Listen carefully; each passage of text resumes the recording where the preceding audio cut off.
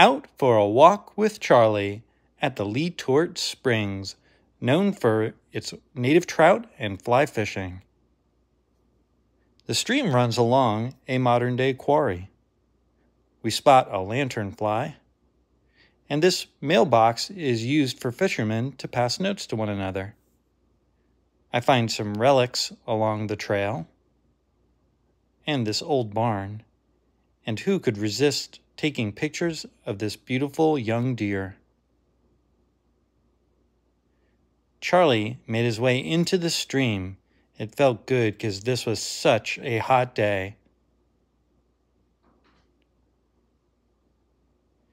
And we saw a donkey. But Charlie has no time for that. He's got to get back to walking.